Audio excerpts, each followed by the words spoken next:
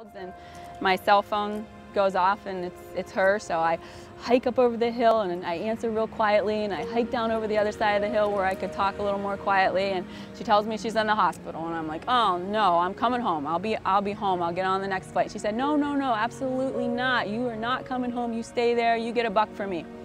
So she said that they thought she had asthmatic pneumonia, and they thought that she had congestive heart failure.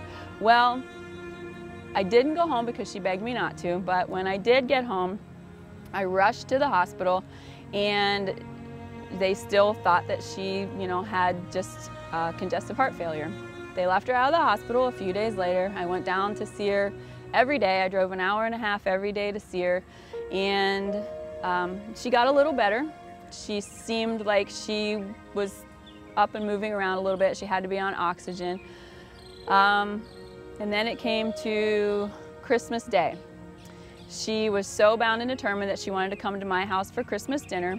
So she made it there, but I had to help her up the steps, 2 steps. I had to help her up the steps.